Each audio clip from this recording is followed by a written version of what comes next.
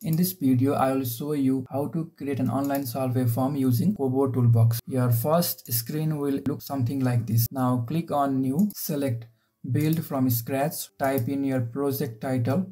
You can also type in the description of your project over here. Area of work, educational services, country, NEPL, Nepal. Then click on Create Project. First of all, this screen will appear in front of you. Now you need to add the questions one by one. Our first question is date. Click on Add button and click on Add Question. After this, multiple options appear in front of you. KOBO Toolbox allows researcher to add different types of questions. You can see it over here. The first one is select one. This type of question allows respondents to select only one option. This type of question allows respondents to select more than one option. This type of question allows to fill in the information by themselves. The fourth question allows user to enter the number. This date question allows our respondents to select date. The note question allows researcher to put information in the survey form.